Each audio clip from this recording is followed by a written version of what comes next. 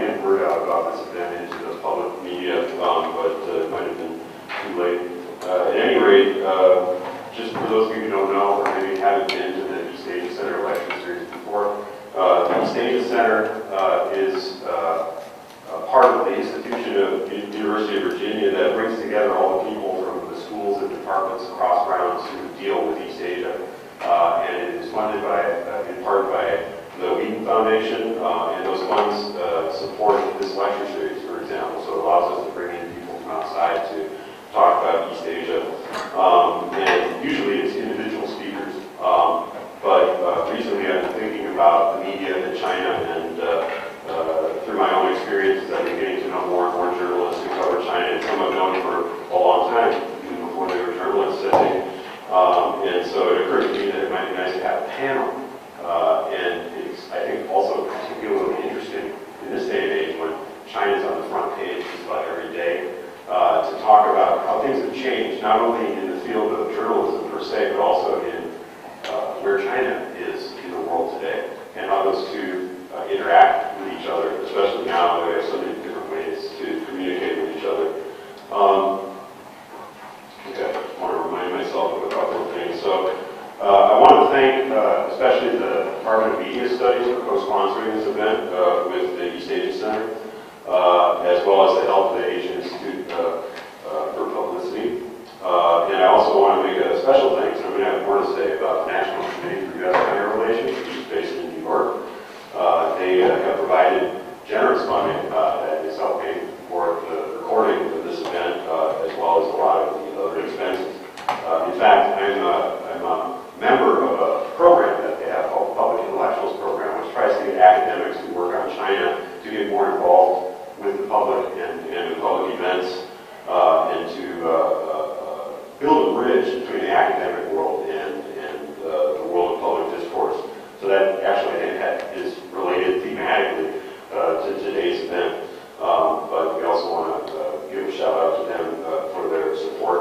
Also want to congratulate Susie Jakes on the launch of ChinaFile, I think just this month, right? One of the new platforms for getting to know what's going on in China today. Maybe one of the most comprehensive and exciting that I've seen in recent years. I'm just going to give you a brief overview of the schedule of today's activities. First, I'm going to make some introductory comments that's going to sort of explain why I've gathered the individuals that you see before you here today. And then we're going to have each of them talk about their own career paths that led them to where they are now, and how they got to be there, which also includes reflections on a question that I gave them in advance, which is, what is the most important thing the public needs to know about doing journalism in China today, and why? Of course, I also told them if you don't like that question, you don't have to answer it, but I made it as a suggestion to sort of focus the trajectory of their initial comments. The second, I guess that's the second part. The third part will be a moderated discussion, and I gave them a pool of questions that I said I will probably be asking. I'm not going to ask every question. I'm going to go outside the pool of questions. I'm not sure, because things happen quickly since we organized this. There have been some interesting new news events, and I'm sure some of them will come up during the questions. So we'll spend probably about 20 or 25 minutes discussing some questions I prepared for them. And then the final chunk of time, towards the end, we'll open the floor to questions for a relatively long period of time to make sure that we hear your voice and we have a lot of interaction between the audience and our guests. So as far as my introductory remarks, I'll make it a little briefer because, as I said, we started late. But those of you who are as old as me or older might remember that, let's say, back in the 1980s, before the Tiananmen incident in 1989, this was before the internet existed, right? And even before CNN was reporting news from around the world. And so we got those of us who were watching China at all were getting our news about it from a very small number of news organizations, the Associated Press, New York Times, Reuters, and so forth. And there was a very thin flow of information that was very mediated. It was coming out of a very small number of sources, and those people involved in the generation of this information were not always that well informed about Chinese culture and history. And so I think the development of media in the last 30 years has greatly changed the face of information being generated, let's say, for the American reading audience about China. And this is seen both in the rapidity and breadth of information that we're being exposed to, as well as the quality of those who are generating this information, the people who are covering China, as well as their diversity. So we're hearing a lot more voices, there's a lot more savvy, there's a lot more getting into specifics in various different realms. And I've watched this process with great admiration and appreciation, because in the early days, as an academic who studies China, I've often, it's often given me pause. I think, where is this guy coming from? He doesn't know anything about Chinese history, et cetera, et cetera. But this kind of problem is much more rare now today. And there are reasons for this that we could probably go into later that just go beyond the sheer numbers of people engaged in this. I'm going to give a couple of anecdotes that sort of personalize this that will explain why you see these three here before you today. Two of them are stories about my relationship with Twitter. I'm usually an early adopter of new technology, as my colleagues often point out. Maybe it's because they're later than I am. But Twitter was not one of the things that I jumped onto when it began to exist. And before I started using Twitter, I will confess that I was not an avid consumer of news about China. I did not have a subscription to a newspaper. I did not often watch the news on television. And so I think it's fair to say I was fairly not very well informed about China, let's say up until a few years ago even. And it didn't occur to me before I started using Twitter that Twitter might be a way of becoming well informed about China. Like a lot of people, I probably didn't have any idea what to do with Twitter when I signed up for my little account. I'm not even sure why I signed up in the first place. So I signed up and I'm like, well, what am I doing here? What am I going to do? But sooner or later, it became increasingly evident to me, and I think the learning process of using Twitter is interesting in itself, that a really good thing to do is find journalists who cover China, and that becomes a great sort of clearinghouse for what's going on every day in China and the discussions going on among Chinese journalists. And so in the process of doing that, I added somebody who was covering China named Melissa K. Chan, whose name didn't ring a bell with me for some reason. And I think I might have even commented on a tweet or something like that, and Melissa said, "Is that Professor Laughlin?"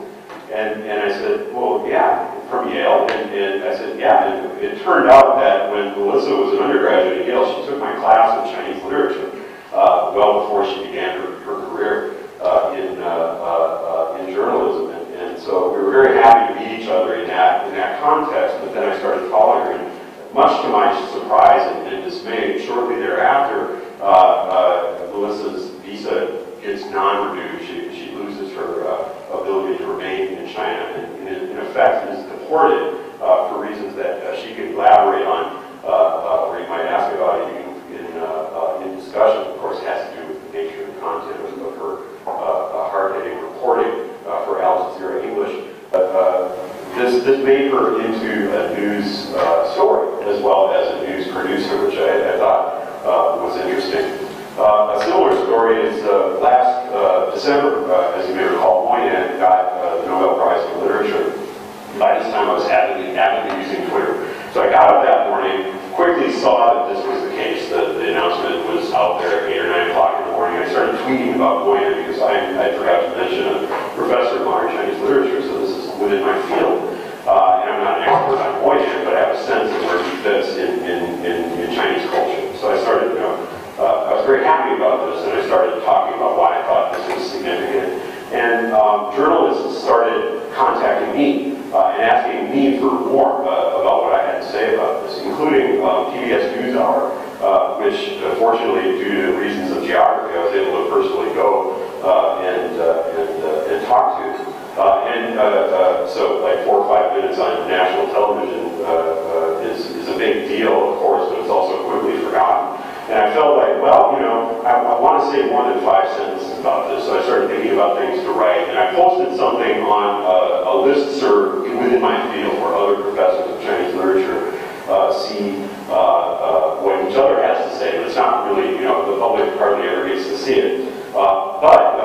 Jay, another one of our guests here, who's also a member of MCLC, right? But I don't remember how it is that you came to see that. But you'd seen this thing I wrote about Moyen, and then I was trying to explain why I thought he was transcribing Mao's talks at the Yan'an Forum in a way that didn't sound so bad.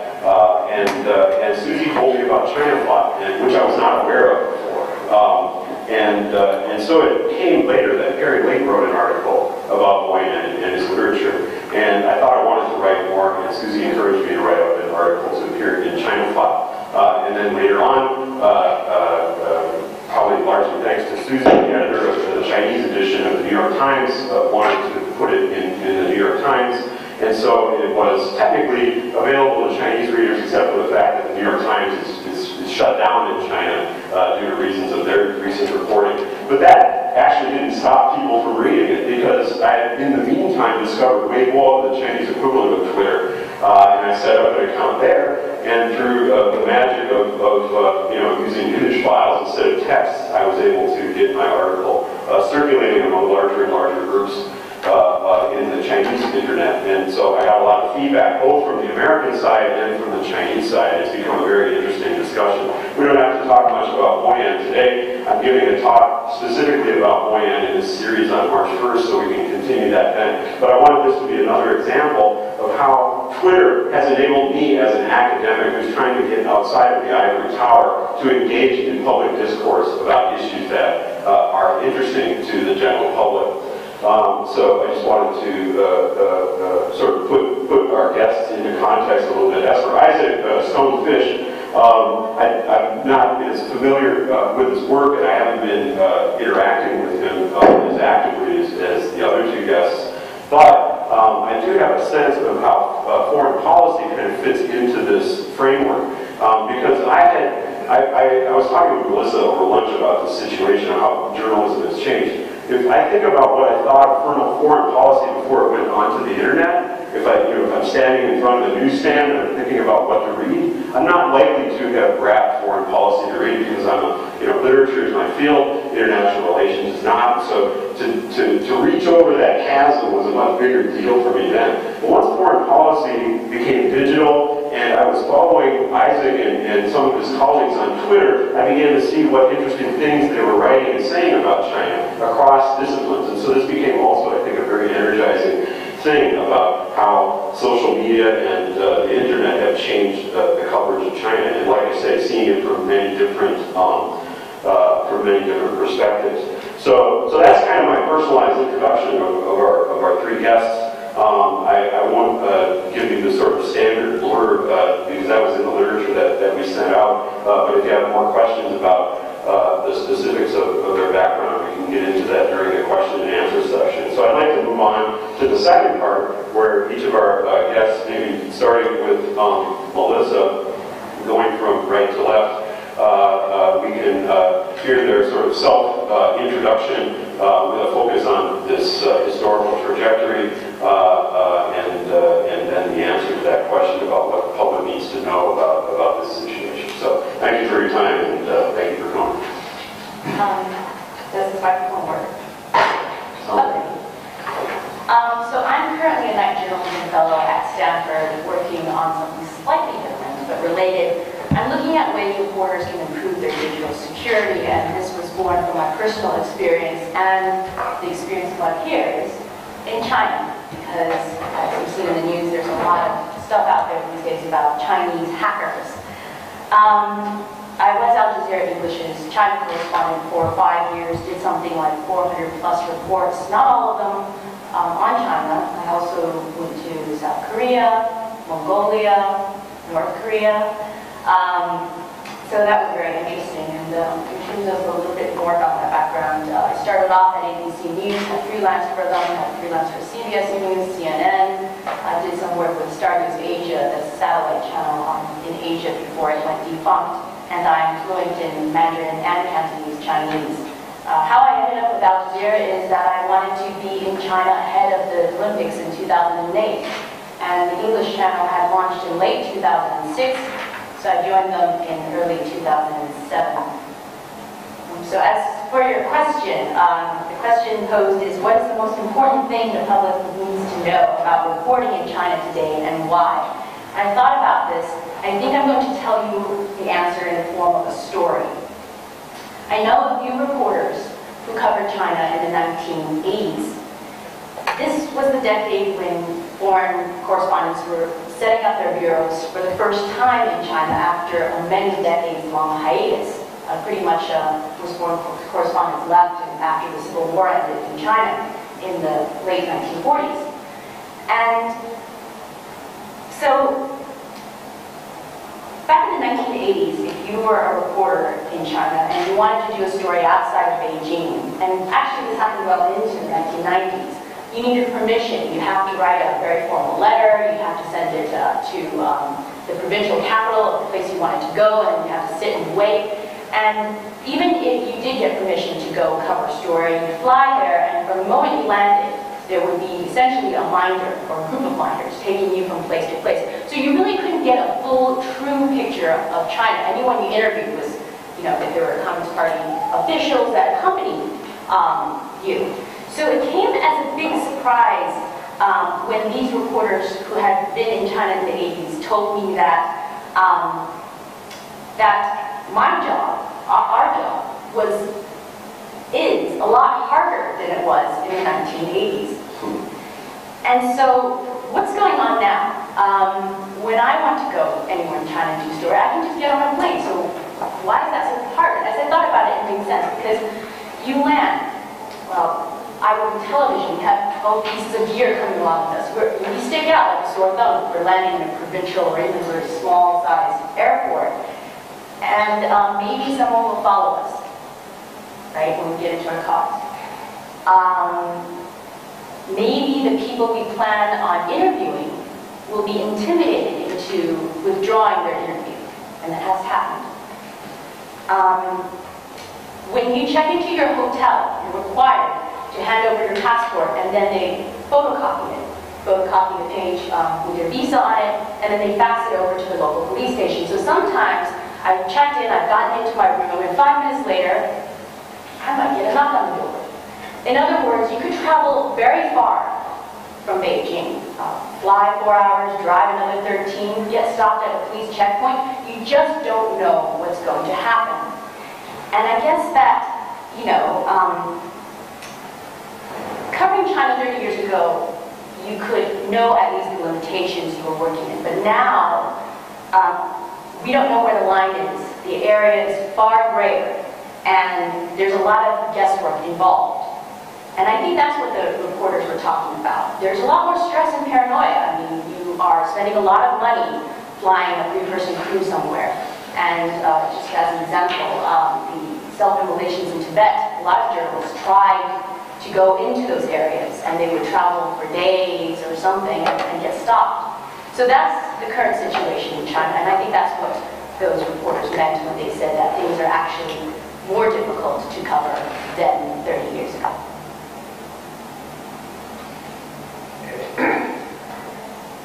Hello? Yeah. All right. So my name is Isaac Sunfish. I'm an associate editor at Foreign Policy Magazine in DC. So I'm going to tell you very briefly how I got into covering China and then answer Charles' question. So I grew up in Syracuse, New York. I don't know if anyone's been to Syracuse, but not exactly the most exciting place. Very close to my family, but I wanted to get as far away as possible as soon as I could. So when I was 17, spent a summer in Xinjiang, Western China. I was 18, I spent a summer in Tibet. And I got the bug. So I'm not some drug, I got this later. Covering China bug. And majored in Chinese literature in college. That was a good compromise. I could do something practical and learn Mandarin while also studying literature, which not the most practical thing, but a lot of fun. So that was kind of a compromise that I made with myself. And then right after college, moved to Beijing. Worked as a literary agent for a few years, looking for Chinese authors to sell to Western publishers. Basically looking for the Chinese Murakami, which doesn't exist.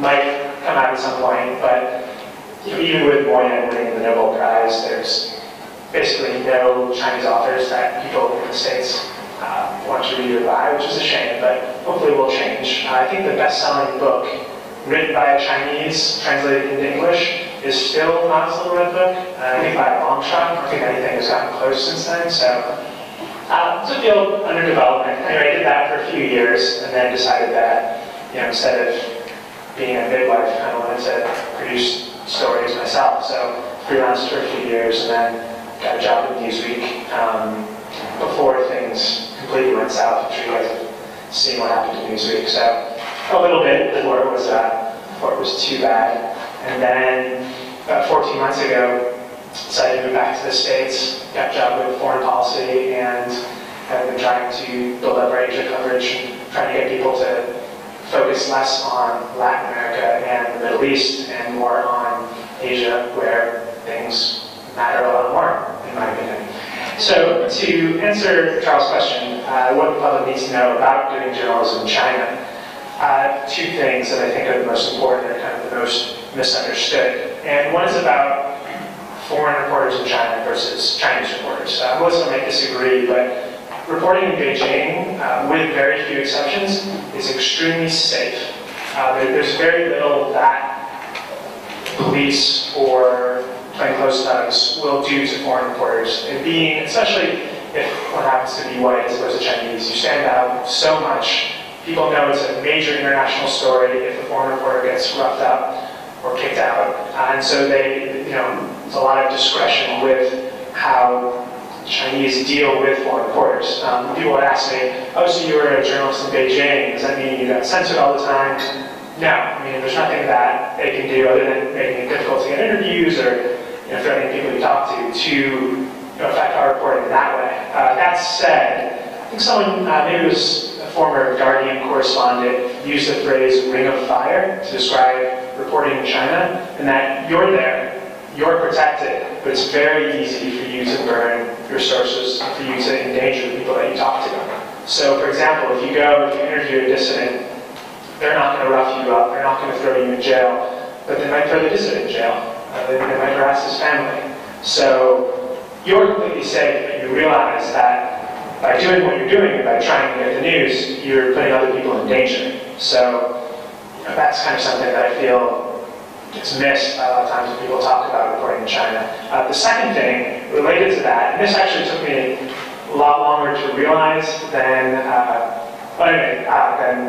I wish I'd known this earlier, but you read Xinhua or China Daily or Global Times, the state media in China, and you think to yourself, oh, shit, this is terrible. Like, who are the people that are producing this? And they must just be these Communist Party apparatchiks, automatons who have no idea what's going on and just kind of live in their own little world. And you actually meet these people and understand that they have such a better, more nuanced understanding of what's going on in China than the media that I did. Some of my best sources when I were in Beijing were Chinese journalists, because a lot of them are very aware of what's happening in China and also very aware of their own limitations because of the publication they work for.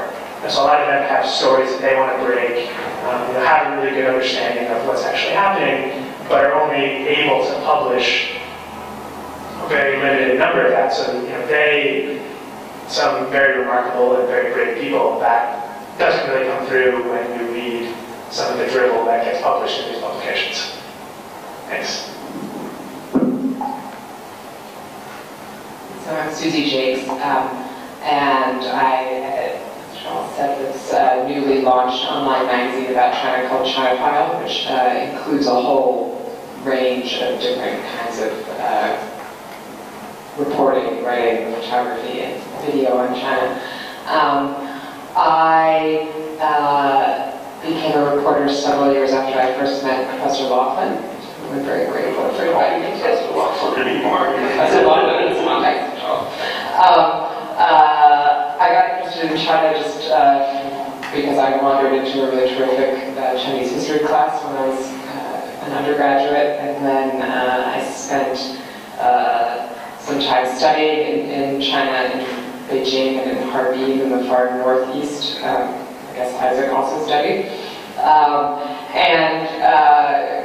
This was after college. I returned to the US, and my first job was working as an interpreter and translator and sort of all-around assistant to to Wei Jingsheng, who was a democracy activist in the late 1970s, spent about close to 19 years in prison in China for his democracy advocacy, and then was released into exile in the United States in the late 90s, around the time that President Clinton, a little after President Clinton, took a big trip to China. And I had read his letters from prison and found him inspiring, and through a sort of series of personal coincidences, I wound up working for him when he first came to the U.S.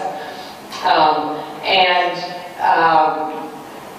after about a year of that, during which time he was often interviewed by journalists who were either based in China or who were interested in China living in the United States, I decided I kind of wanted to go back and see how things looked myself. I mean, I was basically his, he didn't speak English, so I translated for him, and I was often conveying his vision of China, which was deeply inflected by his own experiences and in many ways by the fact that he had spent 19 years in prison, to journalists, and I wanted to see how things looked on the ground and if they were similar or dissimilar to how he described them. And so I first went to work for Time magazine in Hong Kong, and I was based in Hong Kong for a couple of years reporting from there, but also often taking trips to mainland China to report there. And then I became Times correspondent in Beijing for about 5 years. Then I came back to the US because I was sort of frustrated with commercial journalism and wanted to spend time reading and thinking and doing kind of longer form writing. And so I spent a few years back at Yale, where I had been an undergraduate in a PhD program in Chinese history. And I had just finished my oral exams when I got a call from my current boss, Orville Schell, who's the director of the Center on U.S.-China Relations of the Asia Society and a long-time reporter and writer on China. And he said, I want to start this new online magazine about China. Would you like to come work on it with me? And for a variety of personal reasons, it was a good time to take a little bit of time off from my PhD, and so I joined the Asia Society, and we spent the last almost 2.5 years creating this new publication with the goal of trying to, in some ways, supplement the reporting that exists in for-profit publications.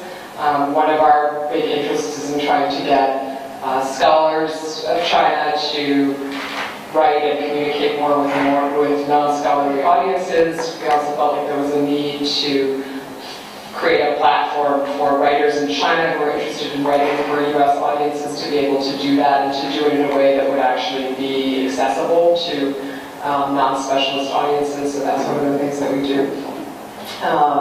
We also wanted to support more visual storytelling because we thought that that was important, and news magazines like Time and Newsweek, which used to support terrific photojournalism in China, no longer do that. So anyway, these are some of the things that we do.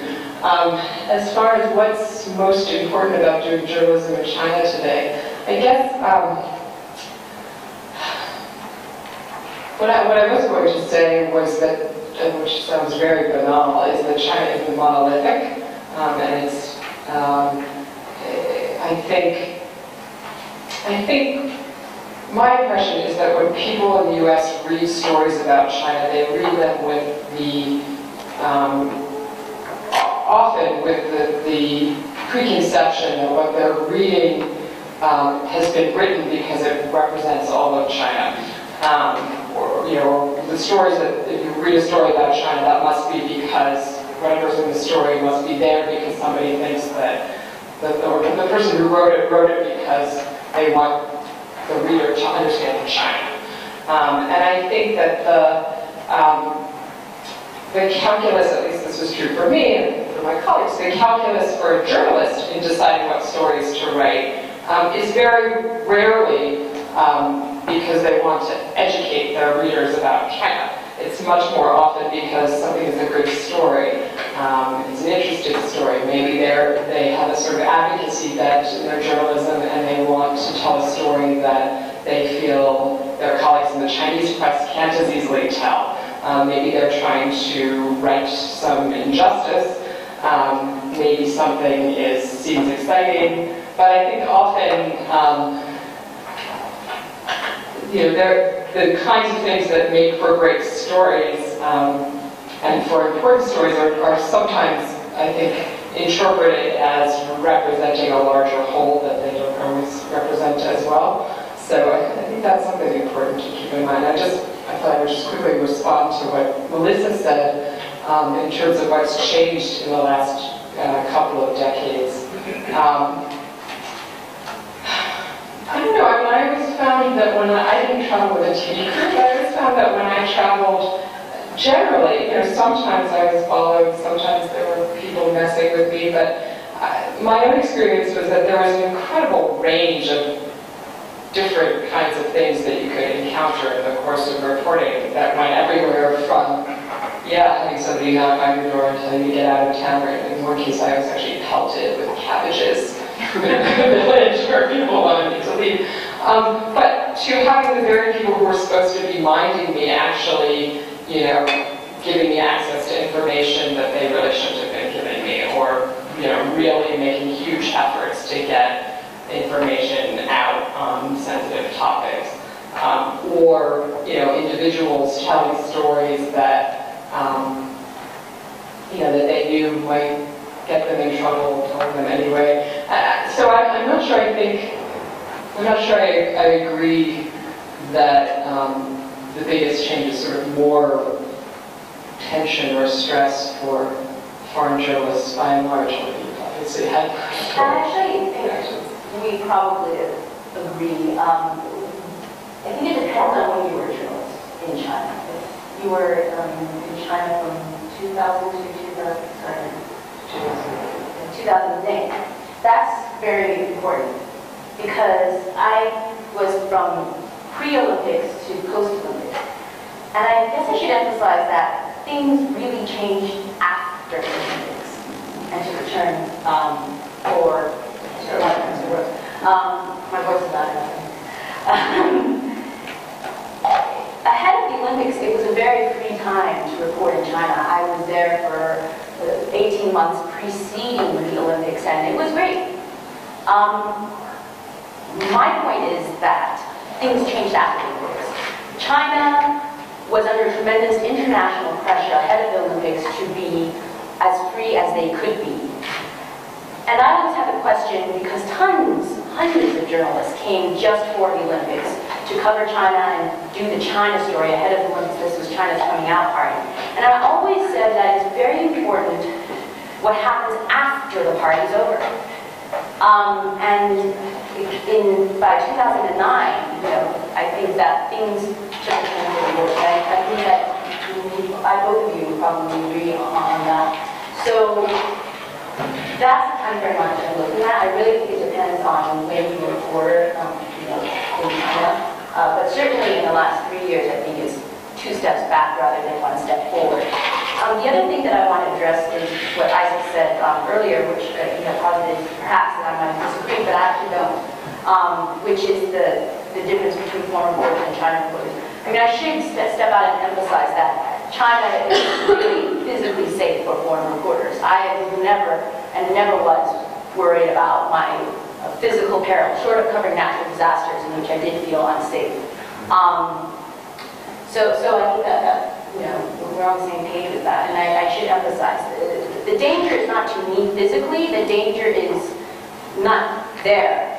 My story and the examples I gave is actually the issue is getting the stories, right?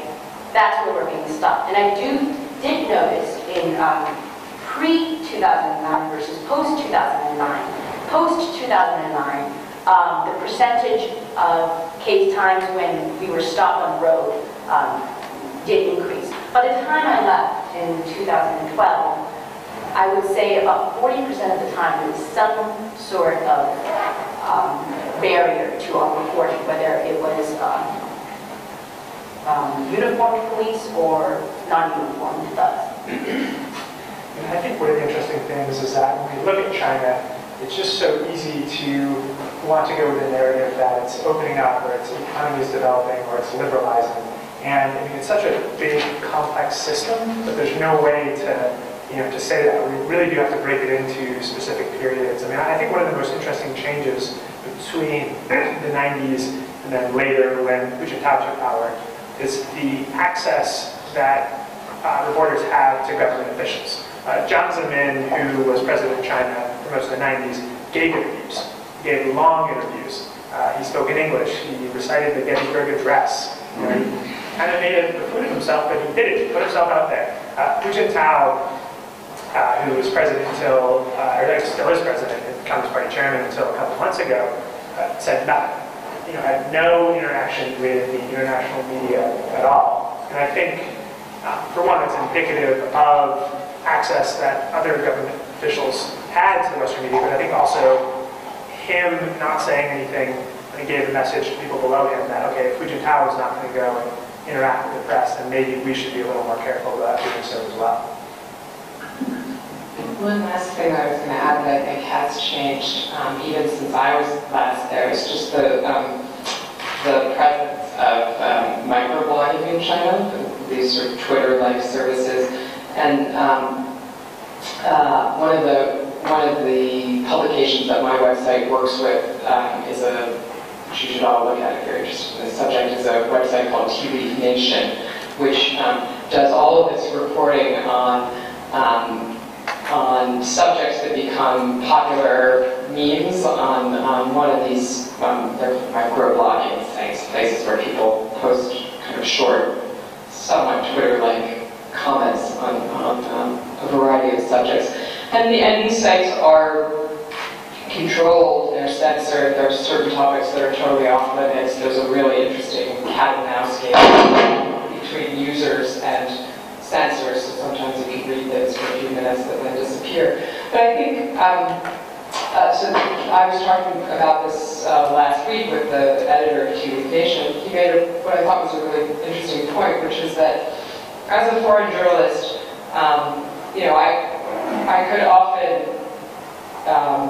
easily sit one-on-one with somebody and interview them in a whole variety of contexts. Not as often government officials, so not senior government officials, but there are lots of stories for which you don't even really need to talk to government officials. They're not the story, and I would argue in a lot of ways they're not the story. But you can have a conversation with somebody, but you're still a foreign reporter, you're still an outsider, and it can be difficult until you really get to know somebody well, which is often very difficult to do if you're working for a traditional media organization that doesn't give you the often doesn't give you the time to really get to know people well over a very long period of time. It can be difficult to sort of hear people's just unvarnished opinions, and I think one of the really interesting things about Weibo on these microblogging sites is that they can give us access, not perfect access, but pretty impressive access to people's unvarnished thoughts about all kinds of different topics. And I think that provides a kind of window onto life in China, at least for the people that use these sites who are not, again, they're not a totally representative sampling of the Chinese populace, but in some ways it's as good a sampling as we can get for now. And so I just think we're now getting exposed to whole worlds of the interior life of people in China in a way that really wasn't possible before. And I don't know, I mean, I'd be interested to hear people who have reported from China during the time when these things existed. But, it's just very different to kind of go online and be able to read thousands of posts on a topic than it is to sort of leave your office in the diplomatic compound in the middle of Beijing and try to go find people on the street to give you a sense. So I do think that in some ways this is functioning as a kind of a public square, and I think that's a real change. Yeah, I think that that difference can't be overemphasized. And although today's topic is generally about sort of English language coverage of China, the role that local journalism and local discourse plays in that has also been changing, I think. As you say, I think Weibo has been offering a new window into public discourse that has not been seen before. And there's an interesting resource, I think it's called Weibo Scope. I haven't looked through. I think it's Chinese University. If you want to hold it. I think it's Chinese University of Hong Kong. It's just a web page that gives you the top about 40 or 50 by number of hits postings on Sinlam, so Sin is Weibo, in order of popularity that have image attachments, which most do. Like most people, when they're posting Weibo, have either a picture or they have an image file of an article that they're exchanging. So every day you can go and see what the buzz is, and sometimes it's really silly, ridiculous stuff, but a lot of the time there's some stuff that's kind of pushing the envelope in terms of sensitivity. It's a good way to keep your thumb on the pulse of public discourse in China today. Actually, I wanted to turn in that direction. As long as we're talking about organizations here, one of the questions I circulated to the panel before was about CCTV News, which is a new Washington-based channel for China Central Television that is kind of an evolution out of their English language channel that they had back in Beijing. And when I was part of a group of National Committee guests of a lunch in D.C. Hosted by CCTV News, we got basically their pitch, what they think they are and what they're trying to do. And they compared themselves to Al Jazeera English, and they said, we want to be a 24-hour news organization on television that gives a different perspective than what they consider the sort of mainstream perspective of Fox and CNN and the other major cable news organizations. And they very much promoted what they were doing in terms of spending more time reporting about things, interestingly not necessarily China, that these mainstream organizations don't report on. For example, South America, particularly Venezuela, I remember coming up as a big topic. But other parts of the world that maybe these other more mainstream outlets don't do as much of. Now, whether they actually do that or not is another issue. I've been able to watch a lot of them, although you can watch their programming on the internet. But I was interested in this because part of the general topic I'm talking about today is how the internet and new media has changed journalism. And it seems like Al Jazeera English is to some extent, a success story for that kind of thing that they're talking about, of giving a different perspective than the mainstream American news on things that concern Americans, such as the Arab Spring. And it was interesting to me then also that Melissa is an employee of this organization rather than what we might say one of these great institutions of American journalism. And thus maybe that is facilitating some other aspects of your journalism or not. So I thought maybe you could comment on that. We could also hear from the other panelists. So 2 points. In terms of CCTV wanting to be Al Jazeera English, I certainly heard that from CCTV staffers in Beijing as well. And one thing I would say is that I work for Al Jazeera, and we regularly ask Israeli government spokespeople to go on our shows, and they accept, and there is an interview on broadcast. The day CCTV invites the Dalai Lama onto their show, I'll start taking them very, very seriously. But I cannot, at the moment, and I don't think either of you can either, imagine that happening. So therein lies the difference. As for a little bit more about Al Jazeera, we have some 60 bureaus around the world, and it made, of course, obvious sense to have a presence in China when it launched the English language channel, when it launched in late 2006. And we were given a mandate to try to cover the country in ways that hadn't been covered before. I think it's quite lofty and perhaps not very fair on what the journalism that was actually being done in China by English language print and television. But we did try to explore that. I know that because of my expulsion, there's a little bit of a focus on human rights reporting in China. But the same year, when I left in 2012, I did a 4-part series on why everyone supports the Communist Party. There's 78 million members. It's still very, very popular, despite the fact that we look at all the, no news is good news. We're also looking at the problems in any given country. And lots of people complain about what's happening in China and the increasing gap between the rich and the poor. But the fact of the matter is that most people, grudgingly perhaps, but support the party. And so that was a story I did that was intentionally to try to flip things on its head. So Al Jazeera has, pushed us to do that. I mean, the other thing, though, is that Al Jazeera's funding is very different than the model that CNN or the Baltimore Sun has. It's not meant to be profitable as yet. It is funded by the government of Qatar. The finance ministry writes out a check every year to the channel, and that's what's different. The financial crisis did not affect the channel as much as it did the other journalists in China. So when the BBC was pinching pennies about where they could go in China and what they could and they couldn't do based on the budget, we were still traveling. I averaged at one point, there was a 12 to 18 month run where I was traveling once a week somewhere in China. I agree with what Melissa says, but I think in terms of degree, I think even if CCTV has a dialogue on, they're still not going to be a credible news source, because if you have, so let's say there's a story that CCTV wants to do that might make China look bad. You can't trust the reporting because you just assume that they're going to do something, that it's going to be planned in some way that this, in the end, will make China look bad. So interviewing the Dalai Lama, for example, maybe there's a calculus somewhere where they say, okay, we'll have the Dalai Lama on, we'll win a lot of credibility, and then we can continue our mission of making China look good and keeping the Communist Party in power.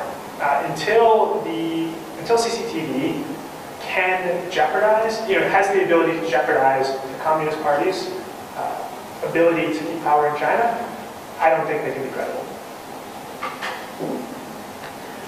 I have an interesting story, though, from a Chinese journalist based in New York who works for a much more independent publication, but he was talking about his interactions with the people that CCTV America has hired to work in their offices in New York, and it's just kind of interesting. I don't think it's going to lead to this being a successful venture, but yeah, they've hired good journalists, because the whole idea of trying to make this into a credible organ is that you need to have some degree of professionalism, but then of course the journalists who work there want to do their jobs, and they want to do their jobs well. And so there have been some really interesting cases of journalists at CCTV America really fighting back against the limitations on what they're supposed to be reporting on and how they're supposed to be reporting it. And at least one or two cases kind of breaking through and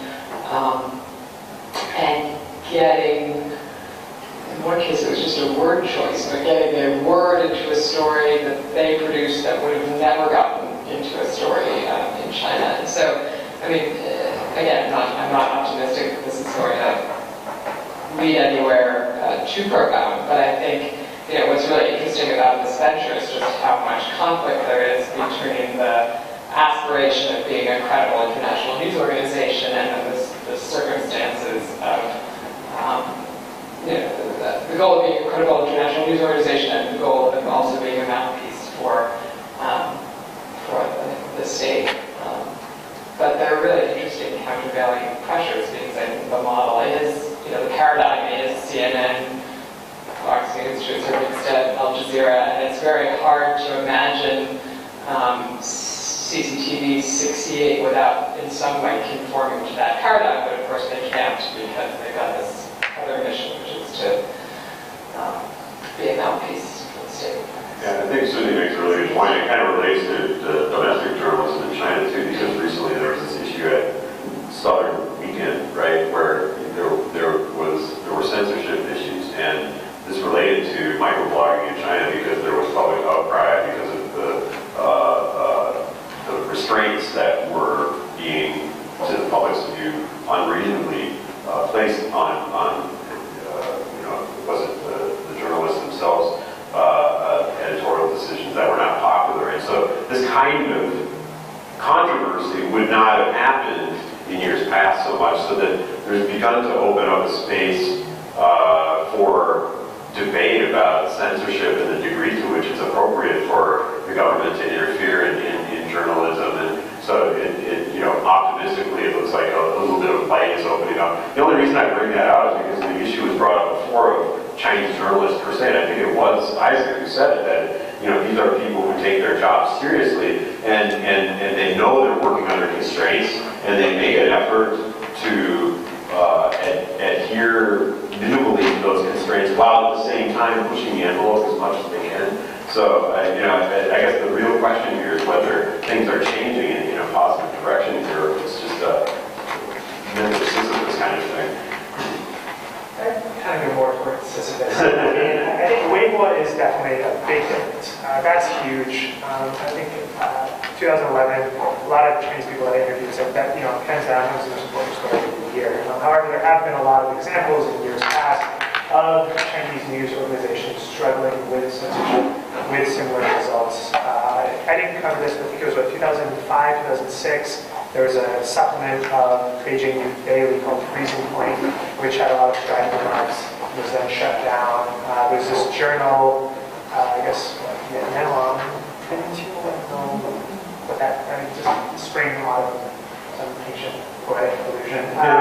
That has also really pushed hard for having a little more leeway. And I think they have a little more success because they're staffed by top government. And people have really good government connections, and they push in a more diplomatic way. But I don't see this suddenly getting considered symbolizing any more openness in terms of the government's response to censorship. I think it's nice that a lot of this was able to come out through Weibo, so we have more information that way, but it's not that the government is allowing more light to be shown. Yeah, I guess it's also not the case that the existence of Weibo has suddenly made the citizenry of China cynical about the government, because that's been true for many generations already. So there's always been this sort of crust and what lies underneath, but we now, because of Weibo, have access to much more genuine discourse, and that's a good thing. I think I've been dominating the questioning too much at this point. I'm sure a lot of you have things you would like to ask the panel, so I'd like to open the floor to questions from the audience. Yeah. My question is for Ms. Chan. Could you talk a little about what you're doing at Stanford? And my kind of question is, if Chinese journalists or if Chinese people are trying to get into journalists' accounts, what would they do with that information? Like buy stuff with your credit card? Like what is the security aspect of it? And the difficulty with analyzing malware and phishing emails that we receive is that we can trace it back to, if you give it to a technologist, they can trace it back to a server. They've been traced back to servers in Hong Kong and Chongqing, but they've also been traced back to servers in the United States. You just never know if there's another layer of servers somewhere out there, and this is just being routed through the United States or routed through Chongqing, and it isn't pointing to Chinese individual hackers or Chinese state-backed hackers. But it is true that we get emails, and they've been increasingly sophisticated. So it used to be, broken English, like click on this link or open this file. .rar is the extension of the file. So clearly, something that you don't want to open up. But I would say in the last, you got some too, I'm sure. In the last 18 months or 24 months, the last 2 years, emails got increasingly polished. So now, an email carrying malware that appears in your inbox is perfect English. I remember Ogilvy, the PR company, sending out an email to journalists to sign up for a press conference. Here's the document, fill it out, send it back to us to register. It wasn't from Ogilvy, the PR company. It was a piece of malware. And if you open up the document, there was the piece of sign-up sheet to print out. So it all was legitimate. And meanwhile, in the background, the malware has been uploaded onto your computers, and essentially every single piece of information on your computer can be taken and sent to another server for reading. So the project at Stanford is to better improve digital security. I mean, one thing that everyone tells us is that it's a losing battle. You're a journalist, you did not study computer science or engineering. You're not a specialist in encryption. And there are people out there who are going after you, not just in China, but also in Syria, Bahrain, Egypt, Mexico, anywhere where there are journalists, they are being targeted. And we really don't know who these players are, but we know that they are out there, and we know that our computers are not safe. In recent years, we a lot of us certainly, operate on the assumption that our emails are just read. So I never really put anything too sensitive in email, or we try to contact somebody by email to arrange a meeting time. In many ways, with all the technology out there, we've sort of gone backwards and done it. Ended up doing the old-fashioned kind of journalism, which is pen and paper is the safest thing, not your computer, and meeting people in person, calling them with a payphone instead of your cell phone, because I certainly have had firm evidence that my phone was tapped, and so on and so forth. That's a really good point, because we didn't bring up this issue recently of New York Times and Washington Post and many other news organizations getting hacked into their systems. And this coinciding with a massive attack on Twitter. A lot of I assume, in answer to your question, that if we assume this coincidence means that there's Chinese hacking into American media, the idea is to get the contacts and sources of the journalists, right? And I suppose if they can get your credit card information, that's icing on the cake. But for me, is there a threat? There's a whole idea of like cyber war and stuff like that. Like, do you feel like you'll be physically harmed, or you're worried about your sources? I'm not worried about myself. I mean, as I said at the beginning, to supplement what Isaac was saying, I'm not worried about physical safety in China. That's the one thing, is they don't kill journalists like they do in Russia and China. What you're worried about is your sources. I've interviewed people who've later been intimidated by local police and beaten up. One guy was beaten up so badly that he couldn't see for a while, and I was absolutely terrified and worried out of my mind that I was somehow responsible for a guy going blind. Thankfully, he regained his vision after a few days. He was just too black and blue-eyed from the beating.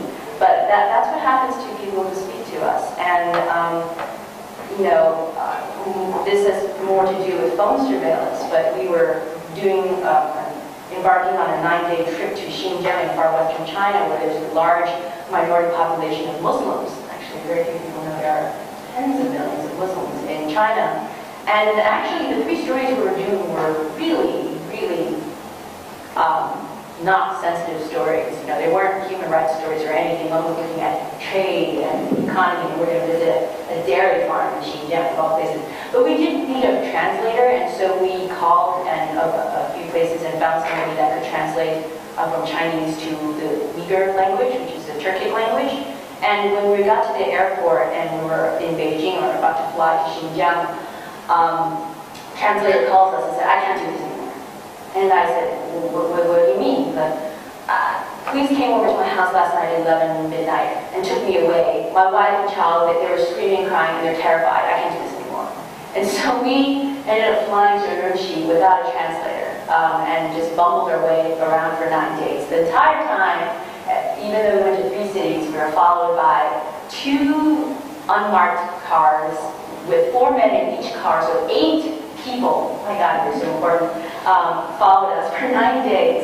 And I guess they had 8 people because each time we got to a location to film, one of the men would get out of the car and follow us. Since there were 8 of them, you wouldn't see the same guy like over and over again. But that was the result of a phone hack, essentially. That they knew that we were there, and they also knew where we were flying to and stuff like that.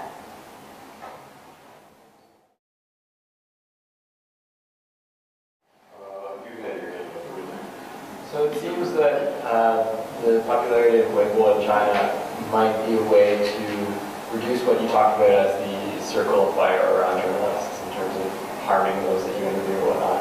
At least before strictures that came in requiring people to use their actual names, which reduces that a little bit. But it still seems to be a bit of a problem in that it's a passive resource. I've noticed there's a lot of blogs that, as you mentioned, Tea Leaf Nation, or blogs that will read Chinese social media for you and kind of summarize it. Do you see any way of turning that into a channel to do interviews or to do kind of active research? I mean, I think it's similar to Twitter in that if you follow someone and they say something interesting, and you can reach out to them through Weibo, like easier to get their contact information. But I mean, on the one hand, while it is passive, I think there's a lot of people in China who feel it's a liability to talk to a foreign correspondent. Sometimes it's a regular person, sometimes an academic or a government official, and maybe they're saying the same thing on Weibo that they'd say to you, they're just not willing to do it because they might ask questions, or they might get in trouble because they're seeming to be too close to foreign media. Maybe not get in trouble, they just might not look too good for them. So I think Weibo is a great resource for that, and just putting the information out there.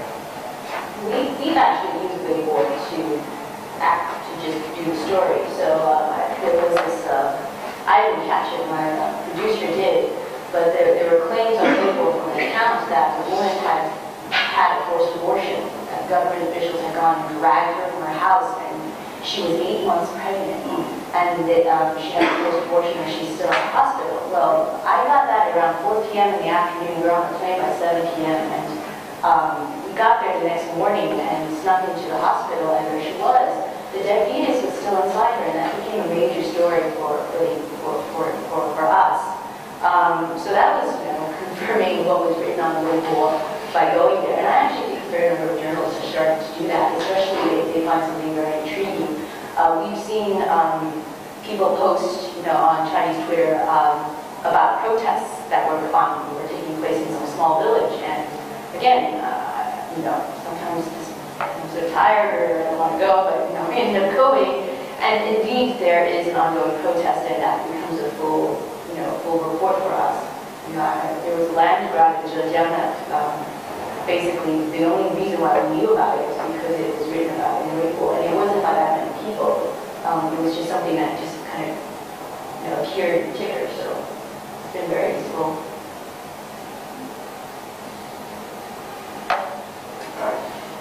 Thanks for your presentation.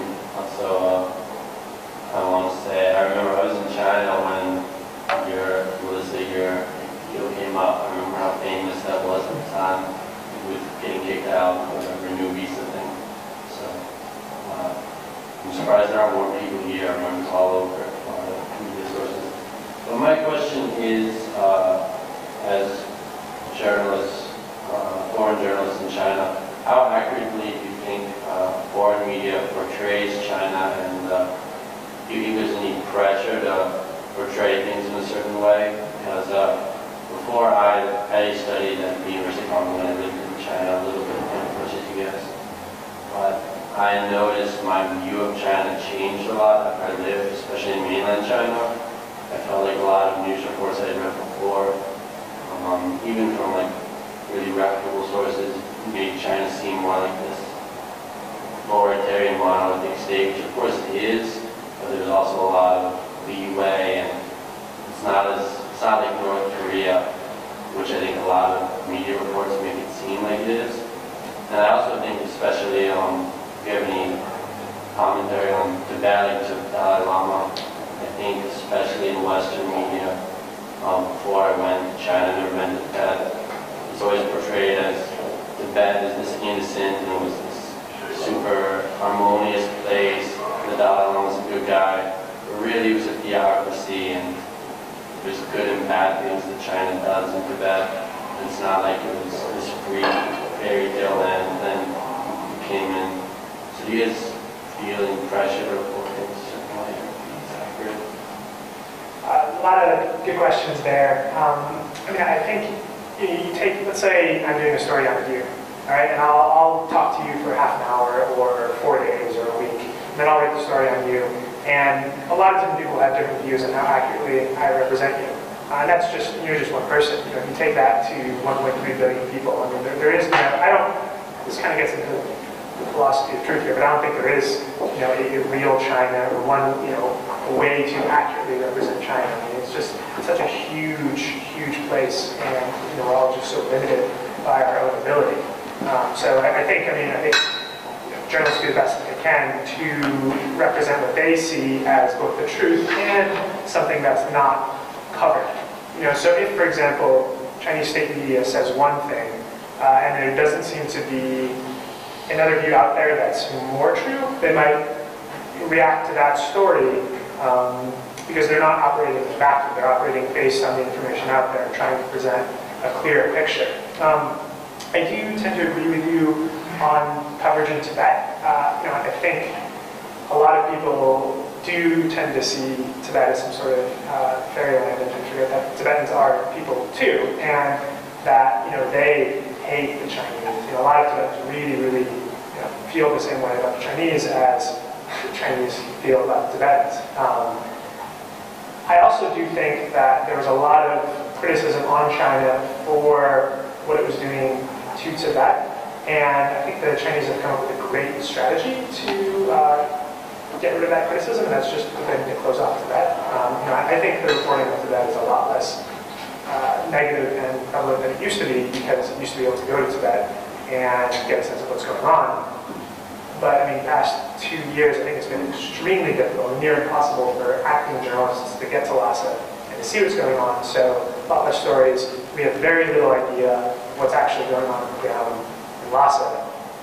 And that's, I guess, a PR success for China.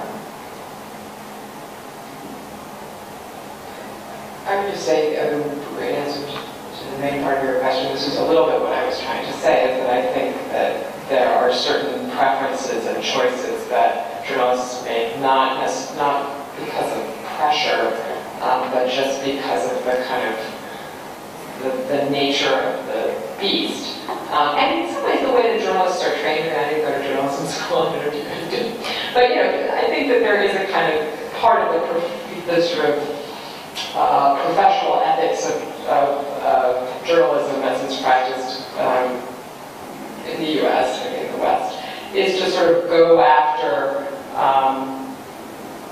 things that are covered up or hidden or that are bad. There's an emphasis on uncovering hidden truth, and I think that emphasis is heightened in a place like China, where the local media isn't as free to do that as it is in other countries. And then I also think, I'm noticing it just in this conversation, that the fact that there are restrictions on foreign journalists becomes part of the story all the time, right? There are so many things that we could be talking about being journalists in China right now, but we keep talking about censorship, and we keep talking about limitations, and I think that also kind of bleeds into people's coverage, because we're all human, and the sort of, in some ways, I think the frustrations of being a journalist in China can then sort of become the story. And so I think the combination of the tendencies of journalists in general and then this particular environment in China mean that certain subjects are covered much more than other subjects, and in a way that I think does give a kind of disproportionate emphasis to aspects of life that may not be felt in an everyday way by large swaths of the population. But it's a really complicated question, because there's also, I've also had conversations with Chinese students where they've said, well, why are you guys banging on and on about, what's a good example was, some person, we've never even heard of him. We never even, or even, with students, particularly who were born in the 90s, why are you foreigners just so obsessed with 1989? We don't even talk about it. We don't even, well, there's a reason why they don't talk about it, and it's because people are not allowed to talk about it. So I think it's a really complicated question, but I do think it's important for journalists, kind of in our position, to think about whether there are ways to broaden the picture that we give of China. And I think it's a really complex question. And I have good friends who are very, very different opinions about how this should work. Some of them just totally stopped reporting on politics because they feel like there's such a need to remedy the imbalance of political coverage versus coverage of the lives of ordinary people.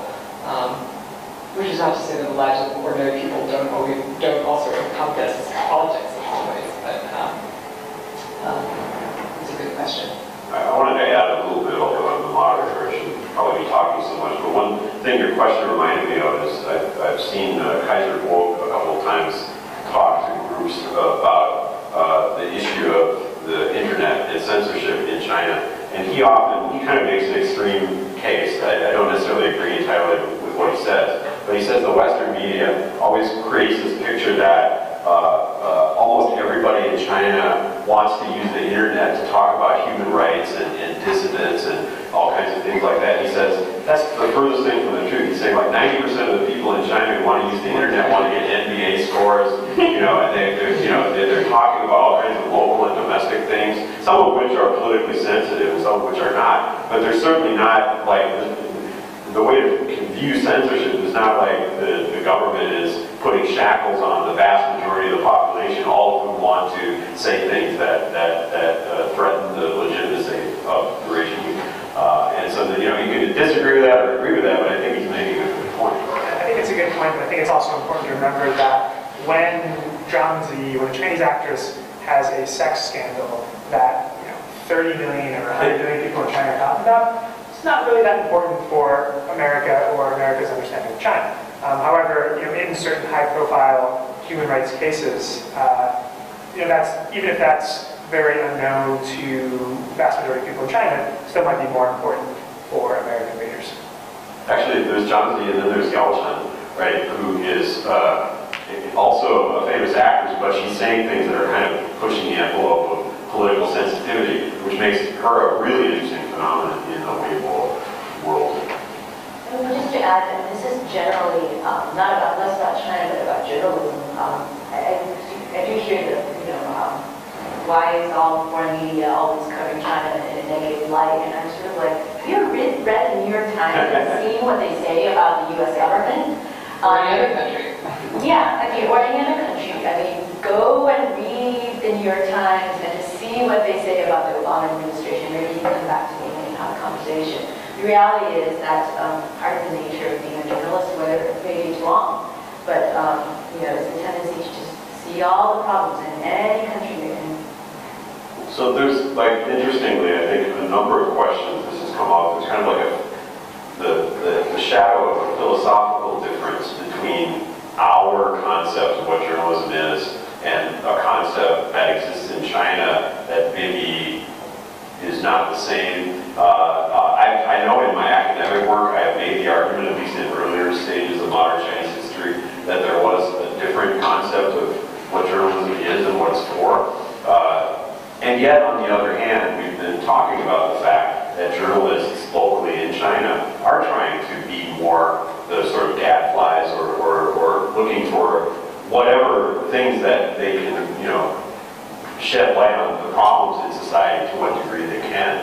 And so there's sort of a give and take between maybe different visions of what a journalist is, and probably that older sort of what you might call socialist sense of what journalism is and for is fading away, but it's still there.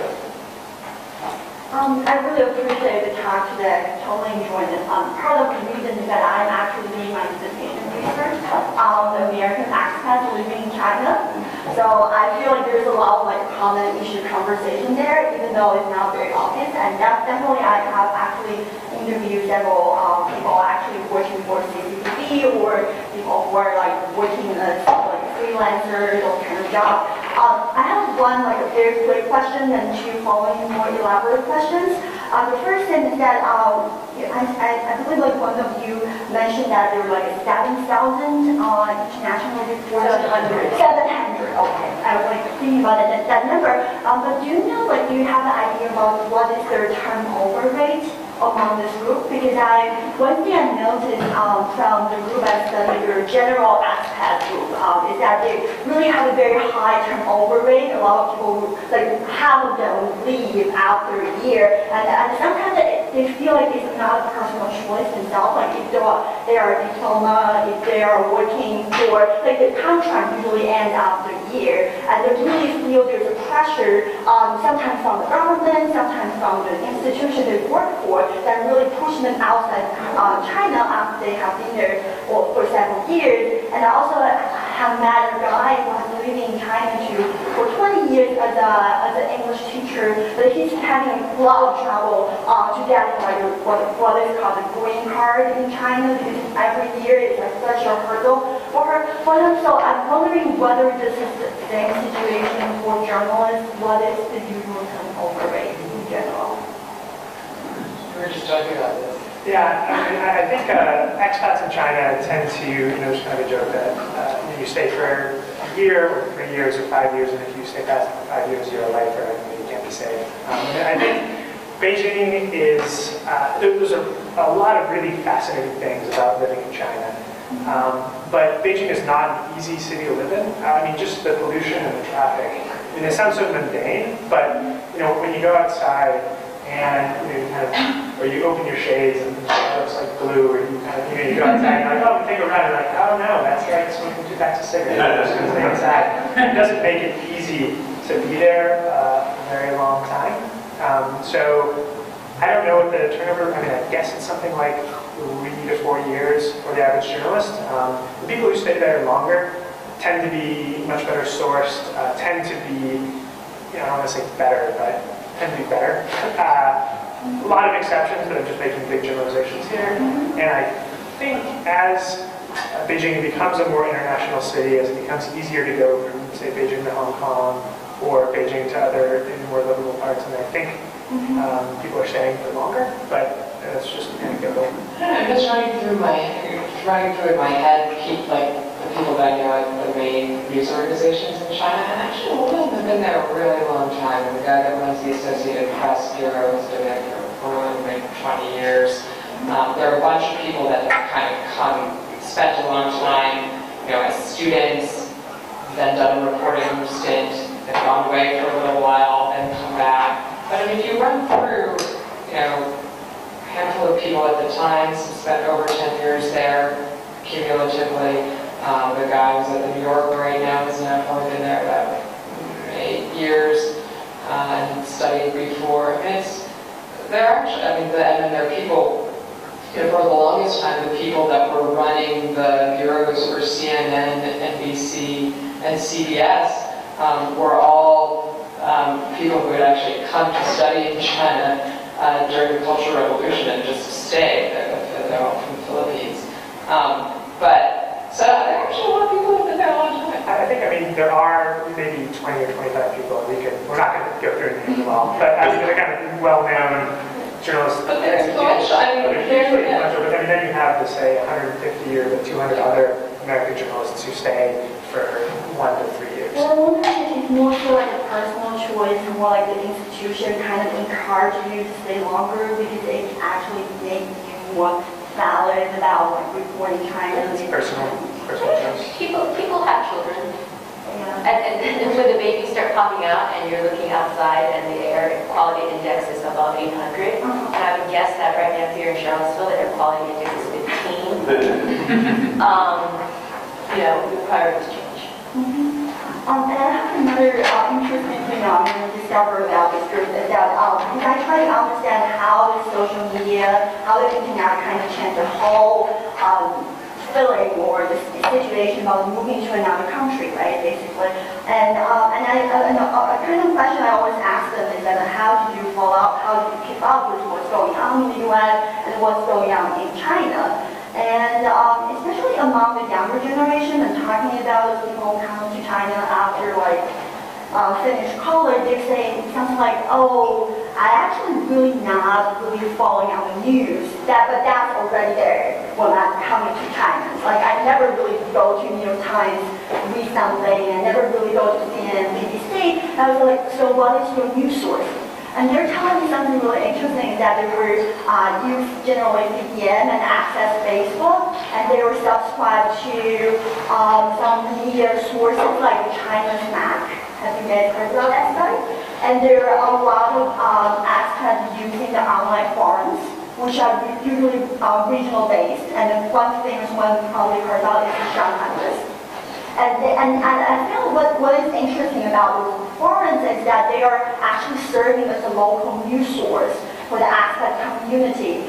And that's actually, the media got a lot of attention. Sometimes you talk about something, if someone raises a question, I got this from New York Times, here's the link, use VPN to access this. But another thing that kind of makes me think about this whole issue is that those online forums are usually not blocked in China. It's like you don't have to have a VPN to access that. So I feel like those kind of things can also serve as an alternative way for the local Chinese to access what's going on. And they're actually not talking about interesting issues, and not always political oriented, but there's some. Yeah, I'll just address those really quickly. I think you're probably asking the wrong people in terms of not reading the news, because as acting journalists in China, we're very active consumers of the news. And I think, I remember when I was just starting out as a journalist, and I tried to pitch stories that in some ways reflected what was shown on the message boards, and they're just way too local. People in the States don't care about what happened at a certain restaurant, or, I think not being able to get a cab in Beijing sort of became an international story. That's just such like a part of your daily life there, but, you guys don't care if you can get a cab in Beijing. ChinaFile often runs things that are quite interesting to a broader audience. Yeah, they do a good job. But we're just kind of local depictions of it. Yeah. Yeah. Looking forward, do you think the social media platforms will play a greater role in foreign correspondence reporting in China, or do you think they'll be increasingly censored? Censored? Increasingly censored. Roughly that? I think, Just looking at the future. when I was in China, I did, I hate to say this, but I think I found Twitter more useful than Weibo. This was a little earlier, and Weibo wasn't as big as it is now. But I joined Twitter because a friend of mine came in and apologized for not being able to meet me for a drink because he said he'd just been to North Korea. I'm like, how'd you get a visa in North Korea? He's like, someone mentioned on Twitter, come to North Korea. I'm just saying, I think it was the NPR correspondent. They're handing out visas like candy. Just like me, I'm an accredited journalist, and you can go and cover this. And I completely missed it. It would have been a great opportunity to do that. I think the more journalists join Twitter, or the more people get on Weibo, for example, the more useful they become. And I think there's a lot of really smart people in the Chinese government debating that question right now, debating how open should platforms like Weibo be, how useful are they as release valve, and how dangerous are they as sources to agitate people to do things the government finds stabilizing. I've even heard it said that the government watches it as a way of taking the temperature of public opinion and sometimes policies, and then arguably influenced by content they see in social media, although I think that may be not putting a positive light on it. I think that's there. Yeah, I've heard that argument too, that they're letting people complain online and giving them a sense of empowerment. And in reality, they don't really actually do anything or respond much. And the status quo, the facts on the ground remain the same, but it makes people feel better. And that is the pressure point. It's worth repeating that the Communist Party pays lip service to democracy, and they use various means to at least provide or present the illusion of democracy. And this may be a particularly exciting one to them because it's so popular. Other questions? Yeah. Do you think in the future this would be some indicator that in the future more freedom, not say freedom, but I would say more flexibility, and policymakers would allow this kind of talk to exist? Touched upon this before, but might be another opportunity. Some smart and well-informed Chinese journalists who are hopeful that it will. I personally feel like it's a little early to tell. It's very, very hard to read the signals that, there's some very mixed signals coming out of the new leadership about what their intentions are for reform, political reform. So I just feel like it's very early to tell. I think what was interesting about that case was that it was pretty unusual in being an example of a time when the hand of the censors was really made visible to a large group of people. It was very specific. Does everybody know what we're talking about? Yeah, okay. Yeah.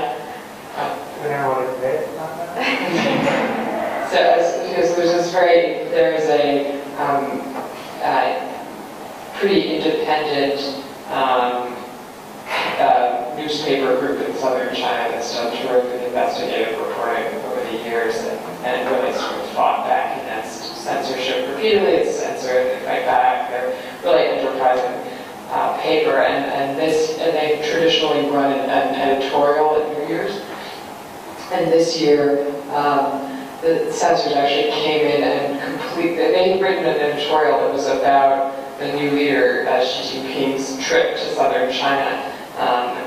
And actually, right before doing that, they had actually taken all of these statements that he had made about political reform and the speeches that he gave when he was in southern China and turned them into headlines. So they sort of highlighted the parts of his speeches that seemed to be calls for reform. And the censors actually came in and forced the editors to rewrite the editorial and then to run the editorial that they had rewritten. And then there was major protest about this that actually went out to the streets and involved people other than the journalists themselves. But I think it's really hard to tell what kind of a sign. Predicting China is a very dangerous endeavor. The future of what's going to happen. Just like to make a quick related point. As foreign journalists, sometimes if we choose to cover something, it will immediately become more sensitive than it was before, because then it's might be embarrassing for China. And I'll give an example. I have to be vague because it was told to me off the record, but a certain foreign government, around the time when there's all this cracking down on Mr. Gay China, and there's all these stories about China not being, tolerant towards homosexuals, a certain foreign government held I think it was called Mr. Transsexual China. They did this pretty big transsexual beauty pageant that did not appear in any media, and from what he told me, was a big success. And I said, wow, that's a great story. Why didn't you tell me about it? And he said, well, I told you about it, we couldn't do it, because the people would cover it, and it'd be this controversial issue. A lot does happen in China that's far more liberal than maybe we know about, that just doesn't get covered, and a lot of times it doesn't get covered for a good reason. One interesting about the Southern Weekend case was that a lot of the journalists that work there have regular contact with foreign journalists, but they really went on lockdown after that happened. They would not talk to the foreign press, and I think that was a strategic decision because they were working on negotiating their own,